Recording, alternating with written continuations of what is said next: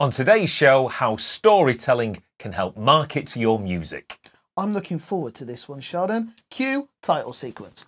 30-minute music marketing for musicians who want to get better at marketing their music. Hi, I'm Greg. Hello, I'm Sheldon, and this is 30-Minute Music Marketing, the show for independent artists and DIY musicians who want to get better at marketing their music. What is this now, episode 4? Episode 4. Who'd have thought it, eh? I know, and we've still got more to come.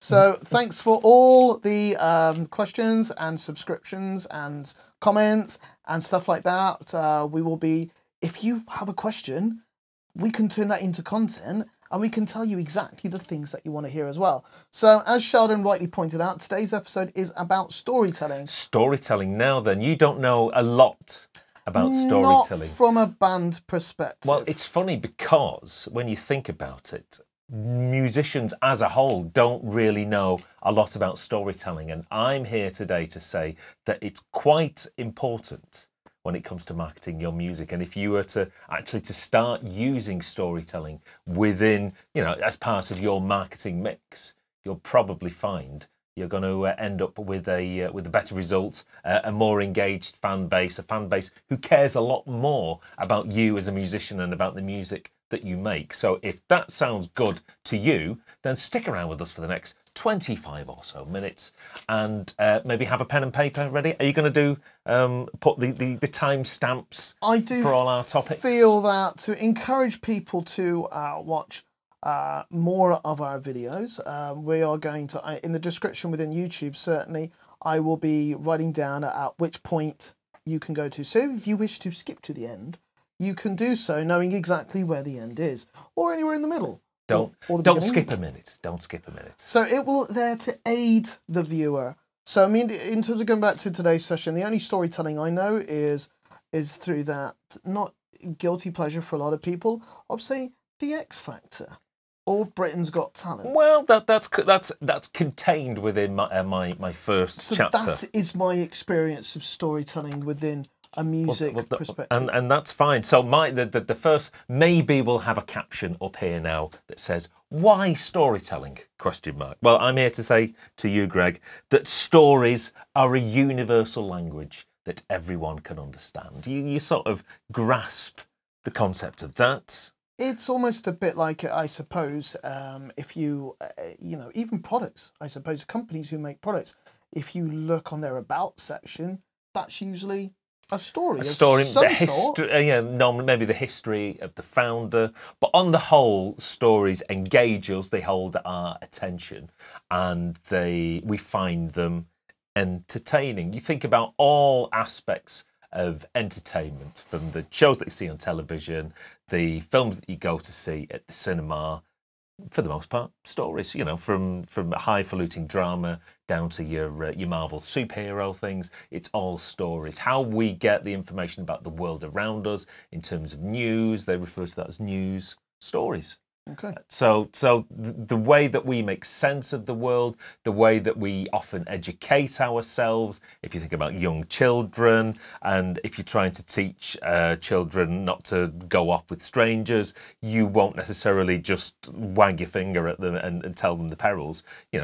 We contain that within some form of fable or what have you, how not to go off with a wicked old woman who can lead you off to a house made of gingerbread. Didn't The Prodigy happen to sample this into one of their songs? I don't. Charlie Says. I don't know. But anyway, they help us remember. As I said, the information. It's how we process the world. It's almost like the raw building blocks of our own sort of personal experiences. It's how we make sense of the world. So if we can use some form of storytelling within our own music marketing, it becomes maybe more memorable, more entertaining, more relatable, and it makes you potentially more understandable as the creator of that music. I suppose in some respects a lot of bands that I see are not guilty, maybe that's just too strong a word, but they certainly display ultimately the focus is so much on their craft that it's just presented by 4 people that don't mean anything. They could be almost replaceable at any given moment because there's no further connection. And again, it's understanding, and we'll sort of cover this in the next section. But when you think about your music, for the most part, it is and digitally now an intangible series of zeros and ones, and you want to become more than just the music. And I'm sure I'm going to repeat this particular phrase to death in a world whereby you can access pretty much any music at your disposal, and it won't cost you a dime. How do you actually add value to your music? And storytelling can be one of the ways how you can do that. So, in terms of aiding storytelling, creating characters or caricatures of band members, would that, I mean, to an extension of that, am I getting ahead of myself? Yeah, let's just put that to one side for the moment. Let's talk about the type of story that most people will be familiar with, and that's the back story.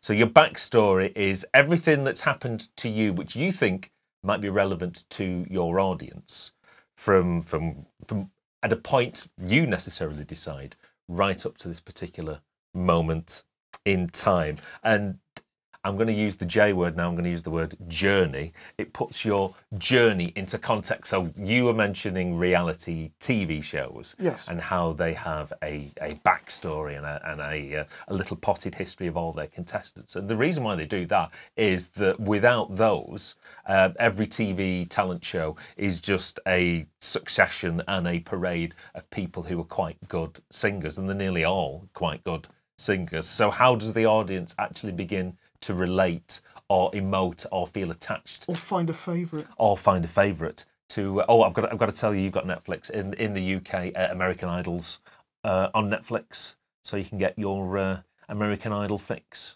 on Netflix. Yes, I didn't think that would help. There you go. It's just my guilty pleasure. There you go. You watched that? Yeah, it's great. I followed up on Dirk Gently, but I ain't going to be doing that. Oh well. I didn't realise that was written by Douglas. It's like I say, my one and only guilty pleasure. So this is it. So again, a succession of very good, probably young and very attractive singers, and it's like, how do you differentiate one singer from another?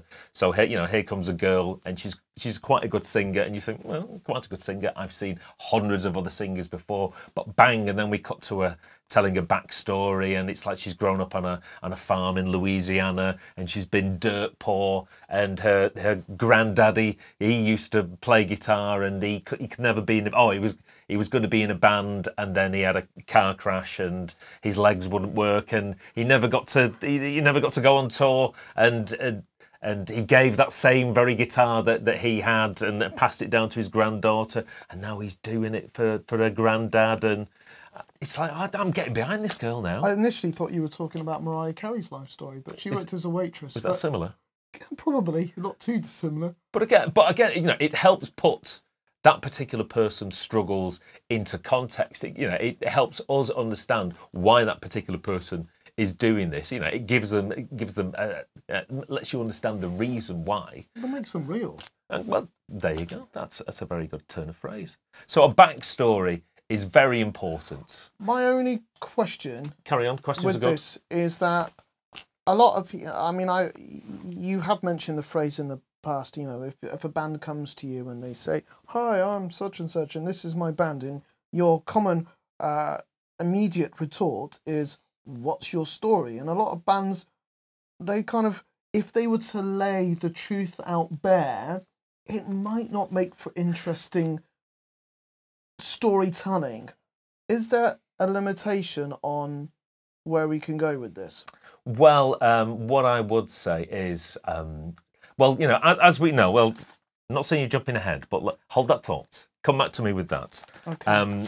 If you're a new artist on the way up, what will generally happen is if you're featured in a magazine or a blog of some sort, your backstory will be featured by a particular publication. So instead of showing a page, should we take a screenshot of that and then bring that up in the video? You can do. Okay. Ink. There we go. You've got Q magazine. Did you buy that? I buy it every now and again. Historically. Wow. I'm a person who's approaching 50. White, middle class, middle age. Your story is Q changing magazine weekly. Well, here we go. This is Micah Blanco. controversial, gender stereotype challenging rapper. So this particular article depicts this particular rapper's struggles, where he comes from, and it says here, there's the quote, "I've been born black and gay. When I began cross-dressing, I saw this other dimension of people's prejudice." We sort of get a potted history of where they've come from, the circumstances that surround their, their gestation and formation as an artist, and their own personal set of circumstances as to why they're doing what they're doing. It helps us understand why they're doing it, and as you say, it makes them feel all the more real. And we live in a world that isn't particularly real at the moment. Is it too early for me to say, could any of that be fabricated? Well, or that's one example, right? Look, you're giving the punchline of this away, but I'm sure you're more familiar than. What's his face down there, of C6 Steve. Yes. So we met him, didn't we? I have. I did as well. Did you? Yeah, I met him at Kendall Corley. Oh, right, yeah. Bumped into him. He's name dropping now. He didn't know who I was. I didn't know who he was. Well, there you go. You were happy bedfellows. But the whole backstory of C6 Steve when he first came on the scene is that, he'd been a drifter, he'd been a hobo, he'd been, riding the railroad freight cars. He'd been a cowboy. With his stick and his little bag over his shoulder. He'd been a paramedic, and he'd slept in his car and all that sort of thing. And here he comes now. He's playing, like you say, with his stick and a couple of cat's whiskers across it. And look where he is now, playing guitar to all those people and his dungarees. There is a slight problem with that story. Yeah, a few people were a little bit peeved when they found out that he'd been in the music industry for 40 years. He just made it all up. Cue, no doubt, to the cover of the 70s disco album that he was on. He was singing for a disco band called Crystal Glass, I think. It's very good. You can check it out on YouTube. And also, doesn't he happen to be like 10 years younger than he's actually portrayed? 10 years younger than his official sort of music age. And normally they shave years. They lie. But no, he's 10 years younger than his official showbiz age. So there are potentially problems when you try and fabricate the truth. But if you are telling a story, like you're saying, how do you make it potentially interesting? It might need a little bit of editing. You've seen the Queen film Bohemian Rhapsody. Yes, I enjoyed it. You enjoyed it, but that's not actually the exact Queen story. That story has been edited, and things have been a little bit of creative license in order for it to make a good story. So if you are a musical artist and you're trying to jot down maybe all the things that have happened to you, all the things that have contributed to for you to become a musician or to be in a band, or all the individual circumstances of those particular band members, you might have to not necessarily get creative, but the way that I always like to think of it, it's like faders on a mixing desk. Maybe you have to turn some things up, maybe you have to turn some things down. And it's not really just a series of facts and points, and this particular person joined at this stage, and the singer met the drummer at this particular point. What you're trying to do is, within this story, you're trying to encapsulate why you're actually creating the music that you are. And obviously, your own individual story is going to be unique to yourself and your, like I say, your own individual set of circumstances. So, and I suppose, as you put here on this point, it will help make your journey unique. Yes. So it is a case of maybe doing a little bit of mind mapping, writing down all these sort of incidents, all your influences, and again trying to tell the person at the other end who's likely to read this particular backstory where they'll probably find it. More than likely on your bio page on your website, or you could have a very potted version on some sort of press release. I set up a press release for a gig I'm doing a couple of weeks in gigging in Cambridge. We're gigging in Cambridge, and I had to create a 2 or 3 very condensed version of our bio to try and pique the interest of the newspaper journalist. So at the other end. In terms of, if we can use your band as an example, Please do. Why did you come up with characters for the band members? Well, we're in a unique set of circumstances in the band that I'm in. It very much leans towards the comedy side of things. So it just fits. It's almost a brand of showbiz within itself. But I think if you think about it, if you are an entertainer, that sort of lends itself to becoming another person. The person who is on stage is not the same person who is sort of backstage. So it's just an exaggerated version of that. I like the fact that you tell me off when I call you by your real names when you're together as the band, and I'm supposed to refer to them as character. You've got to maintain the illusion. I find that quite not maintaining illusion, just kind of being a part of their world. But I'm getting there slowly. So that's the backstory. It's the previous narrative of what's happened to you, trying to encapsulate why you're doing what you're doing, and then putting that information, as I say, within a biography or within maybe some form of press release for future use. So that's good. That's your backstory. The next particular chapter of this particular podcast is using stories to sell your music. So we're talking about press just then, and me trying to pique the interest of a journalist at the end of a Cambridge newspaper. Journalists, people in the media, they want a good story. So if you can present your band or yourself as a musician or artist to them as a story, and if what you're doing at the moment in terms of maybe the show that you're putting on, the album that you're releasing, the single that you're releasing, if you can supply and encapsulate a story within whatever musical project that you're doing at the moment, you're more than likely to gain more of their interest than if you just said, here's our new single, or here's our new album, or here's us going on tour.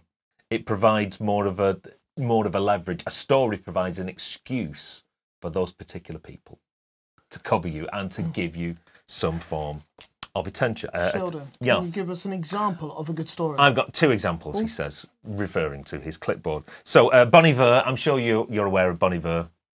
No, it's got a very narrow musical history. What are they going to say, Bonobo? But Bon Iver, alt folk. He's American. He's very big.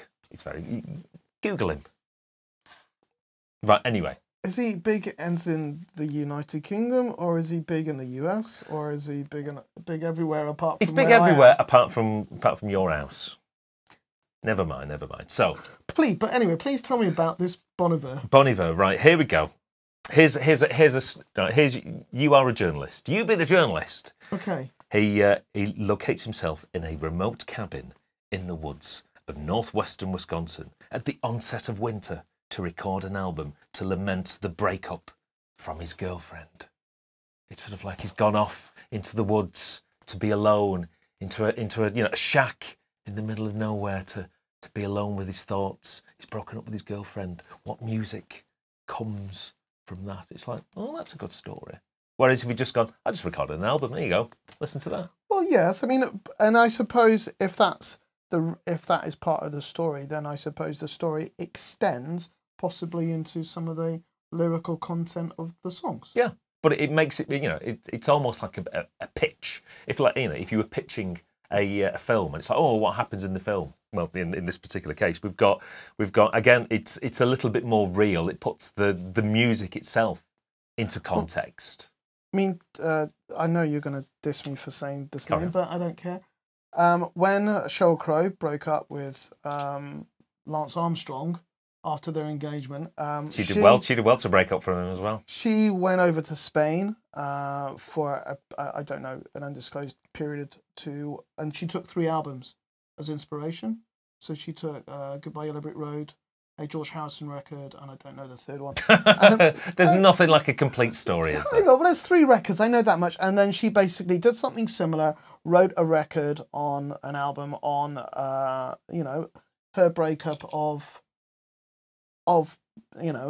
ex-fiance. But what I didn't realise, I didn't know this until after I'd heard, and this is the album Wildflower, which in my opinion is her best piece of work. It's only until afterwards when you find out the story that you then connect the two. you connect the songs, you connect, and then you kind of go, oh, that's really, and then it suddenly takes the power of the songs and just makes it, amplifies it. oh yeah, big time. Then you kind of, and then my admiration for her as an artist, when you suddenly realise that she's laid her soul out bare and literally put her heart on her sleeve, and then you just kind of go, oh, that's really special. So it makes you have a greater attachment to the song. If you can understand the song and the reasons why a particular album or song has been written, then you feel, you get a better understanding. You feel more attached to that song. You like the artist even more. So as people who write songs and create music, we are a victim of all the circumstances that surround us, and that's what we sort of produce. And the more that we can tell people the circumstances surrounding that through the medium of stories, again, if you're writing a press release, or even as you could be creating video blogs as you go into the studio, or as you write the music, to tell these stories. And like you say, it gives more weight to the end product. I mean, initially I was going to say, going over to writing a record about the breakup of your girlfriend or breakup of your partner does sound a little cliched, but at the same time, I suppose it's something that most people can relate to. Yeah, and what do you think? It didn't do Adele any harm. I was just about to mention Adele. Although I still want to hear his story. Now, don't tell me that now. I could have. If you'd told me that 5 years ago, I could have written the Adele Bloke album. Honestly, I want to hear his side just to level out the. Don't tell me that now. And how many records did that sell, that Adele one? It was big, wasn't it? It was annoyingly big. Right, so I won't give you one of my examples, my second example, because I think the Sheryl Crow one is particularly even though it's based on the same content. The same sort of set of circumstances. But again, people don't explain where the music comes from.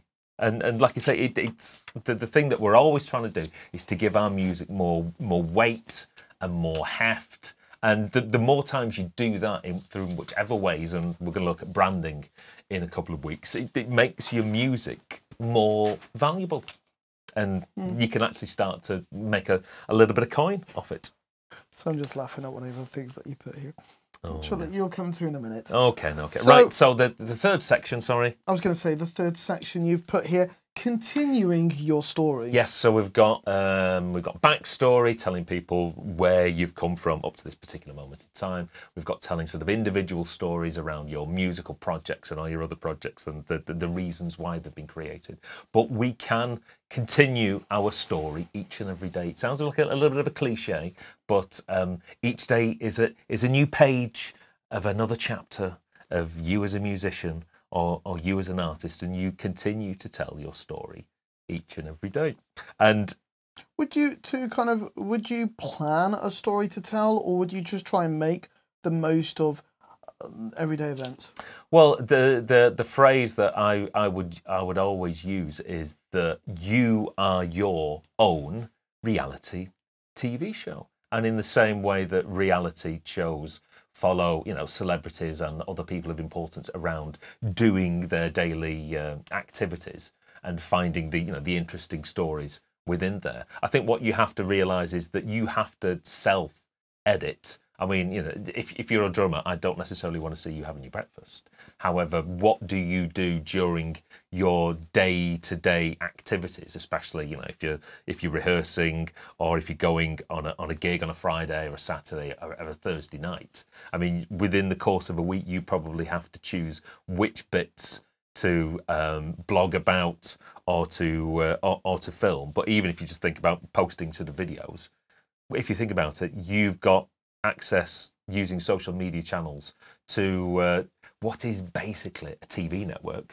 You can go live, you can broadcast your own TV shows. It is remarkable. But each and every day you continue to tell your story, and you can choose to show your audience which bits of your day-to-day activities you think they would find interesting. And again, you are storytelling each and every day through what you post on social media. And that's the thing in terms of, I saw a band from the borough, so to speak, who had just gone on tour to do a gig in London, and they basically did like a little road trip movie of them going down to this gig in London and stuff like that. Kept the edits. It wasn't like massively polished. It was just like, you know, quite abrupt. It's probably just been edited in iMovie on an iPhone or an equivalent on an Android. So it's all kept kind of pretty rough and around the edges, and it showed them that journey included showing the fact the car got broken into and all the gear got stolen after coming out of London. But, you know, they turned that not into a positive, but they're kind of going, well, we wish people would stop stealing our gear, but it's not going to take our music away from us. Well, the thing that I always say that if you think about right now, there's a what used to be the Discovery Channel in the UK has now been renamed D-Max. And I go around to my mother's, and she's always got it on. And there's a show that I'm forced to watch called Siberian Cutters. It's basically people chopping wood in Russia, and that in itself doesn't sound particularly exciting. But what it is that in all these stages they've got jeopardy. So it's a case trial of and tribulation. It's not like they have to get from one particular camp up to the forest. They always go, we've got to get to the forest within 24 hours. And it's like, oh, there's jeopardy, until they get there. And then they've got, all right, well, we've got to chop down a number of trees for this like sample of wood cutting that they've got to do. Oh, but they've only got a certain amount of time to do it. So all, you know, reality TV shows rely on... like the ice truckers? It's a similar sort of premise. It's basically cold and they get people to do stuff. But like you were saying there about being broken into, any time that you can bring an element of jeopardy into proceedings and you know, show people your struggles, that's particularly good. Similar to that, there was an occasion last year when my band was on our way down to a festival in July it was, and we got a flat tyre and we had to call the breakdown services out, and then we couldn't get the tyre, our spare tyre, off from a chassis underneath the vehicle. Had the bolts corroded? The bolts had corroded. That's salt in our water. And then we had to... the repair truck, they had to take me into the nearest town to try and get a tyre, but the vehicle's an import, and the first place didn't have it, and all the while the clock is ticking, and we only get a certain amount of time. If you've ever played a festival, in a big festival, it's not just a case of riding up to the main stage, and there's all these places you've got an artist. Which gig was this? Why Not Festival. When? Last year. Nice. But... How many times did the battery run out? Let's not talk about battery. Let's not talk about battery. But the lads were streaming some of this in my absence, and again bringing people into the story itself and letting people in on the drama and on the jeopardy. So it would work quite well. It was quite an interesting video. But another thing to remember is the things that you find quite boring is the things that your audience will actually find really sort of fascinating. Potentially the waiting around or being in a rehearsal room or being backstage at a gig. Most people will never go backstage at a venue, no matter how large or small that is. So, you know, you are the window into your world.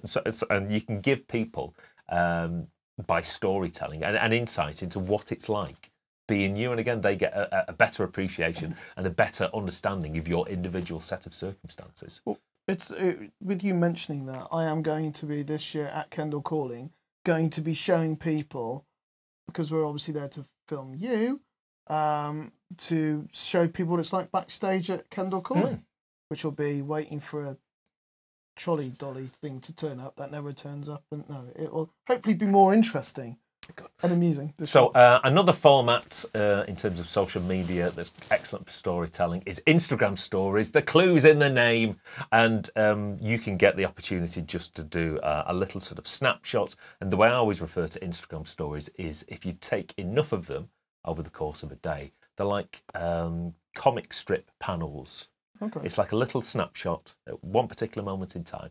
And as daft as this may seem, Bob, our bass player, after our gig on Saturday night, I was in bed the morning after the premiere, and I was watching his Instagram stories, and they were from several inside the bus on the way down to the gig, and then there was one where he just got to the venue downstairs, and there was one where we were unpacking the gear, and then we were waiting for the lead singer to turn up because he was arriving on the train, and there was one during sound check, and I'm watching this and being entertained by, and I was there.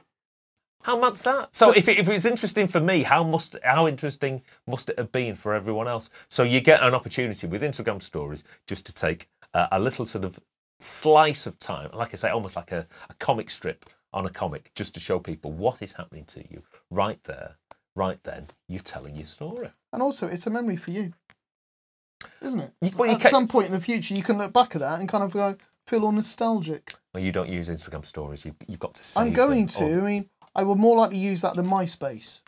Yeah, of course. The week that we're filming this, it was the week that MySpace decided to accidentally lose millions of 128k MP3s. They just threw them in the recycle Anything bin. Before 2016. So basically, that's anything that was used. Someone just wanted to free up some server space. They worked out it was going to cost about $2 a gig to delete the files, right? So to migrate them. So they went accidentally. It was the work experience in turn.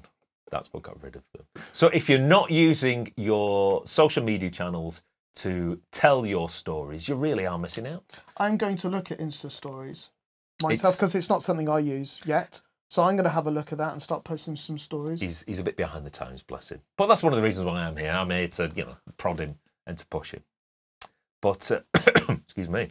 But yeah, and the thing that I think needs saying here is that when you are basically telling your story on a moment by moment basis using social media, it does require a bit of work and a bit of effort, because what it would be nice to do is it would just be nice to when I'm gigging, just to rock up, get the gear sorted, sound check, bang, put your feet up, and basically do nothing then until the gig. But what you've now got to also do is you've got to basically be a reporter on your own life to show people what's happening, and that does require a little bit of extra effort and a mindset to actually look out for good content to put on your stories. And you have to think, right, what's going to be good for storytelling here? So you've got to be constantly thinking and looking out for these opportunities, and that's a little bit of extra work. But it's worth it. It's worth it. It's worth it, like I say. So that's storytelling in a nutshell. Lots of things to think about. Anyone who actually applies the advice that Sheldon's given today, please send us links to what you're doing. Show us your stories. Let us, let's see what you guys are up to. You're seeing what we're doing. So let us see what you are doing. Now, would you say from this, in terms of your own, because obviously we're in your lovely facility, we're in Studio B again, yes, rather than Studio A. So he's got two studios showing off now. So if I went to the About, have you got an About page on your studio website? Yes, we do. Would you say that you've told a story on your About page? I have relied on the power of text, which I possibly need to help with the power of video. So, to be honest, I have been thinking over the last week that the entire website could do with a bit of an overhaul. But you can sort of see the benefit as to if you were to take another look at that, rather than your About page just being maybe a list of gear. If you were to maybe incorporate a story as to why you formed the studio, and there is something inside you, something burning inside you, Greg, isn't there? Yeah, heartburn. It is heartburn. But there must be a reason why you're doing this rather than working in an office somewhere. Yeah, I'm scared of hard work. But there is that. But there's obviously various things that have happened to you in your life which has caused you to divert from working in an office to owning and running your own studio and rehearsal complex and content delivery studio. So what you need to do is you need to find those elements which create your own personal story, so that people, when they do go to your About page. Well, what I will do to give myself a deadline, which we have talked about in previous videos, is that I'm going to apply this, and then I will share the link on our next video after this one, so people can see me implementing the stuff we talked about today. You can't say fairer than that, ladies and gentlemen. One final question, Carry on. because this is something that I've only been told. Are you familiar with TikTok? It's a little bit young for me. I am familiar with it. But I was speaking to another musician who's found the reach and engagement on TikTok to be very, very good. So, not to talk ahead, but if you have any experience of something like that, please let us know what it is like. I'm going to go and have a look as well, but I'm going to apply the stuff that we're doing today. Right, I'm going to have to check that out myself. Right, that concludes today's activities. Thanks very much for listening at the end. Cheers. Feel free to subscribe, smash that, whatever they do. You can listen to us on a podcast as well if you want to take us with you as you go about your daily business. Thanks very much for watching. We will see you next time. Take care. Cheers. Bye-bye.